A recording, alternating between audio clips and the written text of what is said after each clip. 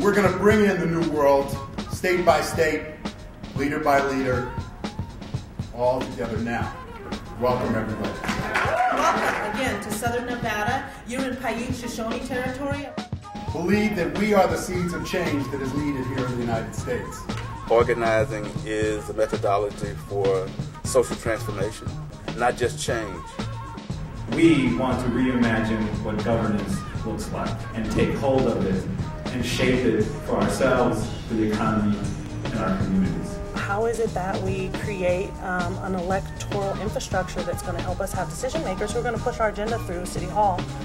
And we have that power as grassroots community people, everyday citizens. So that I can make a difference in my community. Yes, Obama's presidency was very important to me and my culture. But you know what's more important?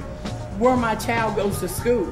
Working in concert, all contain our people who are holding these elected officials accountable, who at the end of the day are our allies in the first place. We talk about what happens in Vegas can't stay here. It should not stay here.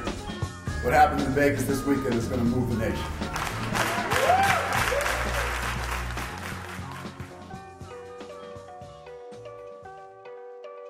We have goals in changing concrete policy, but within those goals we also work very hard to try to change the systems and the structures by which people are making decisions. Alone, we can't win this. But together with groups from across the country in the Pushback Network, we can. One person saying there's a problem is okay. But when you have thousands and millions of people saying the same thing that you're saying, then people are going to pay attention. So really this convening is about building relationships and building capacity, and the importance that we see in connecting our partner organizations to one another, because we believe that all of the knowledge that we need is right here in this room. It was an opportunity for us to actually see an organization very similar to ours engaged in an electoral campaign on a much higher scale. If you want to know what pushback is, you got to talk to 8 states and find out. It doesn't necessarily mean we have to share an issue, but we're sharing kind of a goal of participation in a different way. We're able to raise our power, our visibility. So we take one block, one housing project in East Harlem, all of a sudden has a lot more power when they're fighting with people in Kentucky, and they're fighting with people in California, and they're fighting with people in Nevada, and they're fighting with people in New Mexico.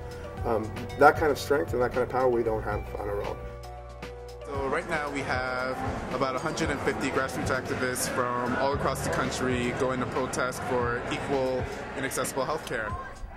There's a company called WellPoint. It is the biggest insurer in this country, and they're spending millions of dollars to block President Obama's public health option.